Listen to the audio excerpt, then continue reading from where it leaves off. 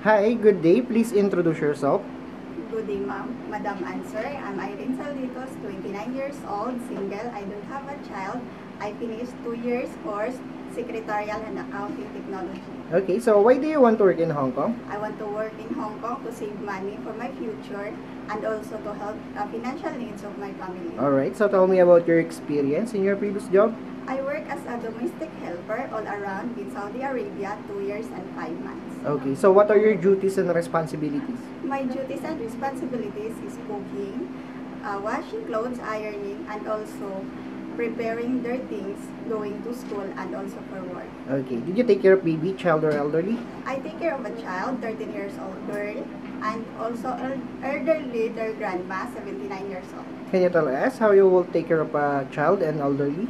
I prepare her things and also their books and clothes going to school, and for elderly, I give her what he wants for foods and clothes. Alright, aside from taking care of a child and elderly, what are your skills? My skills is cooking and also taking care of pets. Alright, what are the traits necessary to be a good domestic helper? Traits necessary for a good helper is a good listener, trustworthy, honest, and kind. Okay, lastly, anything else you want to tell your future employer? For my future employer, if you hire me, I am a good household worker. I am a good listener, trustworthy, kind, and honest. I hope we'll see you soon in Hong Kong.